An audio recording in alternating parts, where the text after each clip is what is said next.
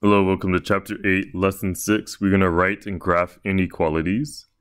So two headings we'll be working on is write inequalities.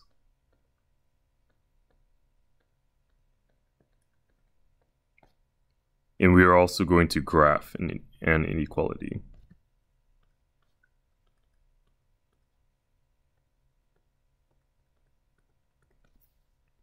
So the real world link says, look at the situations below. Circle the numbers that are possible answers in each situation.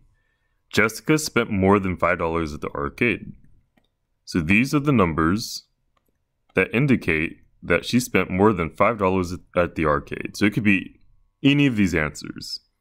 Number 2, less than 6 people rang the bell on the mallet game. So less than 6 people. These are the numbers that are less than 6. Number 3, there were less than 10 people lined for the Ferris wheel. So it could be any number less than 10. Number 4, it costs more than 6 tokens to ride the bumper cars. So it could be anywhere from 7 to 15. Number 5, there are less than 8 lemonade stands. So we have all the numbers less than 8. 6, there are more than 12 different flavors of taffy, so we're going to do those. Describe any pattern you see in exercises 1 through 6. So one pattern I noticed was I always circled the number that was next to the number in the problem. So all these numbers are the same, and I always circled a number next to it. So I circled all the numbers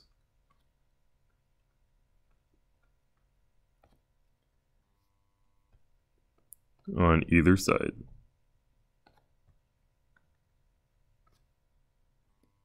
of the given number.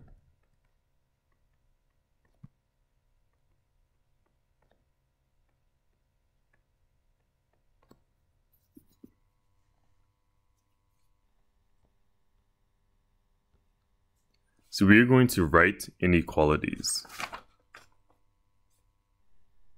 You can write an inequality to represent a situation. So example 1, write an inequality for each sentence. You must be over 12 years old to ride the go-karts. So if I must be over 12 years old, so I know my age needs to be greater than 12 in order to ride the go-karts. A pony is less than 14 2/10 hands tall. So a pony is less than 14 2/10. Number 3, you must be at least 16 years old to have a driver's license.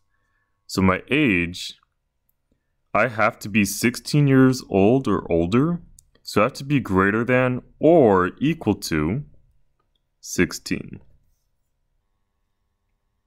So I can be 16 years old or older. So go ahead and try A, B, C, and D.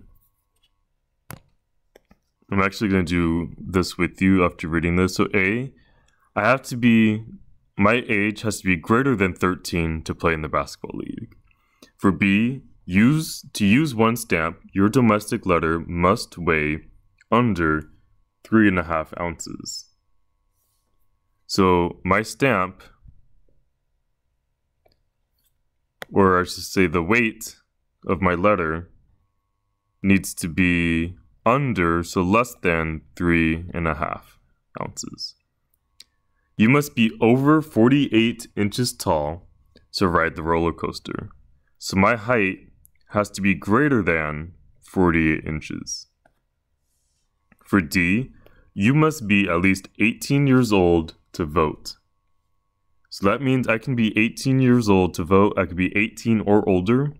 So I have to be greater than or equal to 18. So now we're going to talk about graphing the inequalities. And I'm going to show you some secrets in graphing these. So we're going to start off with example 4. Graph each inequality on a number line. So I'm going to make a little chart over here. If I am doing greater than or less than, when I graph, I use a open circle, okay? There is nothing inside my circle. If I'm doing greater than or equal to, like in example 5, or less than or equal to, when I graph, my circle must be closed. So it must be filled in. These are the two main things you're going to need to remember. Just know whenever I draw the line underneath, close the circle. So in example 4, it says graph n is greater than 9. So I'm going to put an open circle at n, and then use my inequality to determine which way I need to graph. In order to graph this, since my inequality is greater than, if I make an arrow out of that sign, it is pointing to the right. So I'm going to highlight everything to the right of 9 and put an arrow and then have an open circle. So I'm going to explain this one more time. So I have n is greater than 9. Now, this is just greater than, so when I go to the 9, I'm going to have an open circle. Now, I need to graph everything, since it's greater than, this is my greater than symbol, and if I make an arrow out of the greater than, it points to the right. So I'm gonna bold everything on the right side of my 9, and this is me graphing my inequality. So 9, and then everything to the right of 9. So that means any number to the right of 9 will be a solution for my inequality.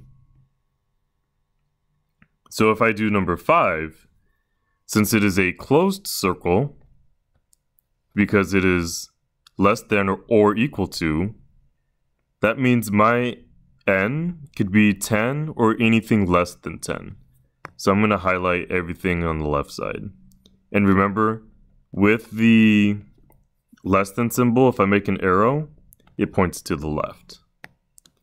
But any of these numbers can be my solution. So go ahead and try E and F. Alright, so for A, we have A is less than 15. Since this is only less than, I'm going to have an open circle. And a less than symbol, if I make an arrow out of it, I'm going to color in everything to the left of 15. So any one of these numbers can be a solution for A, for my inequality. For F, B is greater than or equal to 7. So I'm going to go to my 7, I'm going to use a closed circle, and if I have a greater than symbol, it's pointing to the right. So I'm going to color everything to the right of it. So any of these numbers to the right of 7 or 7 will be a solution for my inequality. So example 6. Traffic on a residential street can travel at speeds of no more than 25 miles per hour. Write and graph an inequality to describe the possible speeds. So in a residential street, I can do 25 miles per hour. So I know that it's going to have the or equal to sign. So my speed has to be less than or equal to 25. So I get a 25 on my number line, and I do a closed circle, and I highlight all my numbers that are less than 25 miles per hour. But that is the end of the video, so thank you for watching.